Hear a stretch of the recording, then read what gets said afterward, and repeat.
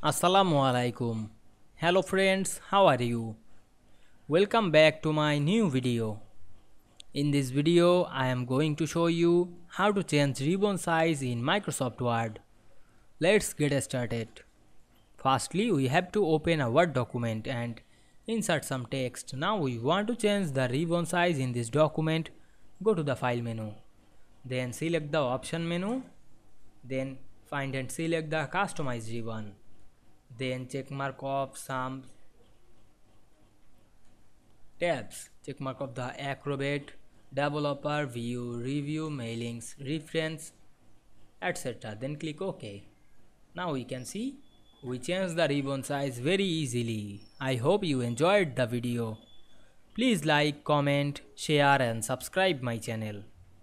Thanks for watching.